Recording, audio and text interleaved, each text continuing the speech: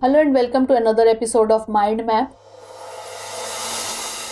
Today's topic of discussion is major industries in India. First of all, we will discuss about the introduction of the topic. Then we will discuss about general factors influencing the location of industries in India, industrial regions in India, major industries in India, and constraints in industrial development in India. First of all, let's have a look at the introduction of the topic. A country's economy is broadly divided into three sectors based on economic activities: primary, secondary, and tertiary sector. Industries are the part of the secondary sector. An industry is a manufacturing unit which converts raw materials into usable goods. The industries include the manufacturing of goods, extraction of metals, and provision of services. The beginning of modern industry in India is recognized with the establishment of cotton textile industry in Mumbai in 1854.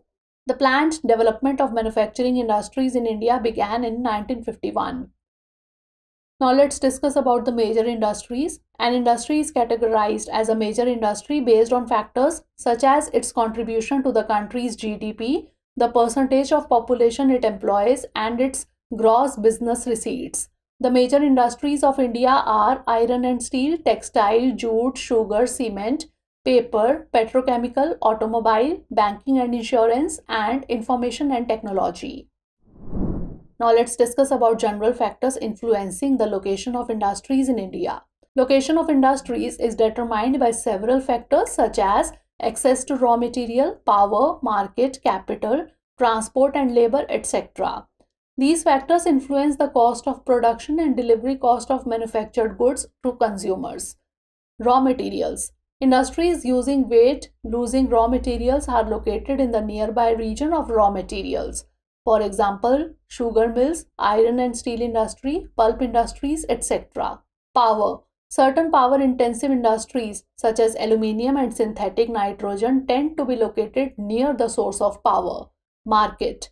Nearness to market is essential for quick delivery of manufactured goods, and it helps in reducing the transport cost. Capital. Capital or huge investment is needed for the establishment of industries. Labor. Availability of labor or skilled workforce is essential for success of the growth of all industries. And transport. It is necessary for the collection of raw materials and for the marketing of finished products. Industrial regions in India. Industries are distributed very unevenly due to the several historical and geographical factors. Major industrial regions of India are Mumbai-Pune Industrial Region, Hooghly Industrial Region, Bangalore-Tamil Nadu Industrial Region, Gujarat Industrial Region, Chota Nagpur Industrial Region, Visakhapatnam-Guntur Industrial Region, Gurgaon-Delhi Meerut Industrial Region, and Kollam-Thiruvananthapuram Industrial Region. Minor industrial regions of India are Jaipur-Ajmer in Rajasthan, Kolhapur South Kannada in Maharashtra, Karnataka, Northern Malabar in Kerala, Middle Malabar in Kerala, Adilabad-Nizamabad in Andhra Pradesh, Allahabad, Varanasi, Mirzapur in Uttar Pradesh, Bhojpur, Munger in Bihar. Now moving on to major industries in India. Iron and steel industry. India was the world's second largest steel producer in 2018, second to China. Most of the industries are located at the source of raw material like Jamshedpur, Burnpur, Bhadravati, Bokaro, etc. The first unit was set up at Polity in 1874. In 1907, Tata Iron and Steel Company set up a plant at Jamshedpur. Cotton and textile industry. Fibers are the raw materials for the cotton and textile industry. The textile industry is one of the major and oldest industries in India. The first textile mill in India was established in Mumbai, and the humid climate supports the development of textile industries. Automobile industry. India is the second largest in two-wheelers, seventh largest in commercial vehicles, sixth largest in passenger vehicles, and the largest in tractors. The automotive industry in India is one of the main pillars of the economy. The contribution of this sector to the national GDP has risen to about 7.1% now from 2.77% in 1992-93. It provides direct and indirect employment to over 19 million people. Petrochemical industry. Petrochemical industry plays major role in Indian economy and growth. The petrochemical industry produces organic intermediate products such as refinery products, natural gas, plastic, rubber, fiber raw materials. India is ranked as 6th largest player in the global petrochemical business with a market size of around $190 billion.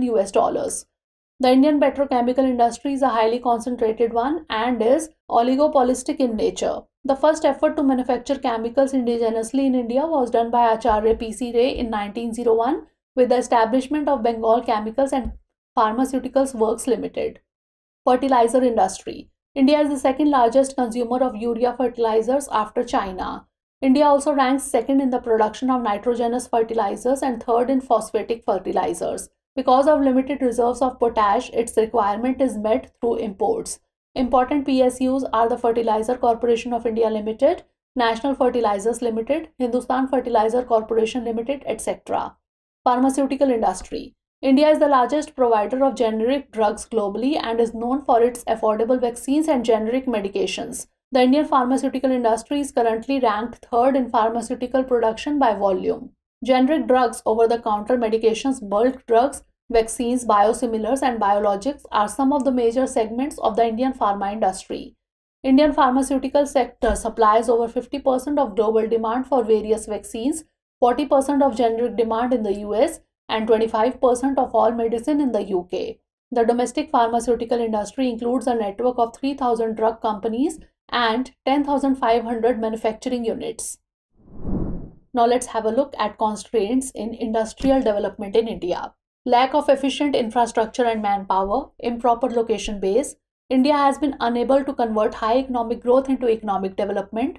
Regional imbalances, loss in public sector industries, and lack of capital and industrial raw material are some of the problems, and land conflicts arising from land acquisition. Now it's time for the practice questions. First of all, prelims question. Mumbai is the largest center of cotton textile industry in India and is known as the "Cot to know polis of India, but Ahmedabad has some added advantage over Mumbai. Identify one advantage of Ahmedabad from the following statements. It is not in the cotton growing area. Land prices are lower. Ahmedabad mills produce some of the finest clothes, or climate is good. And now mains question. What factors affect the location of iron and steel industries in India? Trace the change in the location of iron and steel industries in India since the early 19th century. So that's all for today. Stay tuned for the next episode. Thanks for watching.